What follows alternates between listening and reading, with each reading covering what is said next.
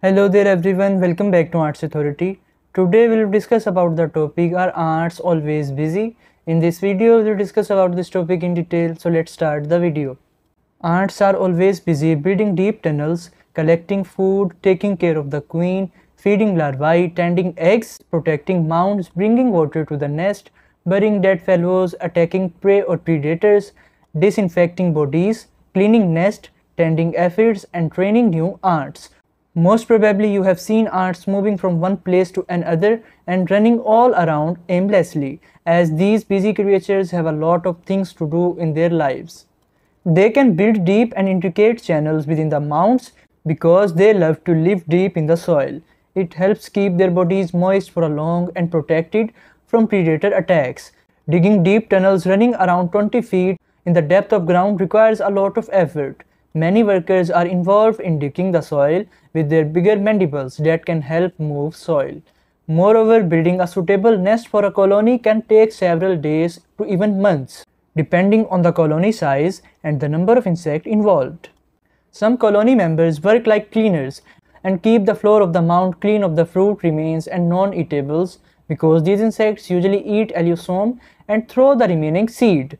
Cleaners throw extra or non-eatable parts of seed out of the nest as they are responsible for keeping nest free of extra food materials and contaminating objects. In addition, their cleaning efforts help avoid the growth of harmful bacteria and fungi within mounds and protect them from the risk of infections. In the same way, they have to keep their bodies clean, particularly when they have wounds on their bodies, as they lick their own bodies or fellows for disinfection.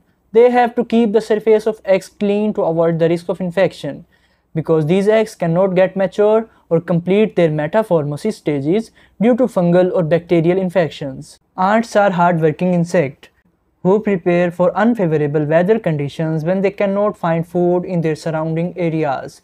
Most probably you have heard the famous story of the grasshopper and ants. When the grasshopper begs for food from these little insects, because it had not prepared itself for winter and food shortage.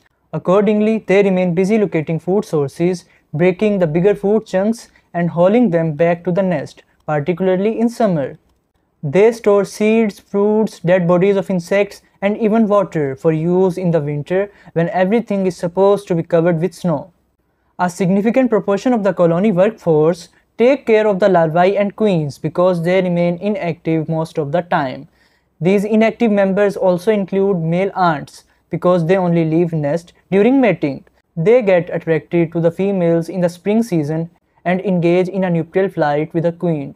Accordingly, they are busy collecting food for their nutrition and feeding the larvae and queen ants. The reproductive females and larvae can die due to starvation without food. The death of larvae and queen can negatively impact the colony's survival and lead to the death of whole ant colony because there will be no workers to replace the dying ones. They are known to build mutual relationship with many other insects for their benefit. Aphids and ants are engaged in a positive relationship when aphids produce honeydew to feed them. These insects need sweet secretions to nourish and protect these soft-bodied plant pests from predators. Accordingly, you can consider that these insects are busy tending aphids for honeydew and protecting them after seeing them crawling on the plant stems. It requires effort to fight with bigger prey and kill them to consume their bodies for nutrition. These insects have the potential to fight as they can sting or bite their opponent. Some aggressive species of ants, including fire and bullet ants, are known to sting badly and cause swelling or redness on the affected area. Moreover, they are known to kill prey a few minutes after multiple stings or bites, injecting venom into their bodies and causing severe pain. Thanks for watching the video.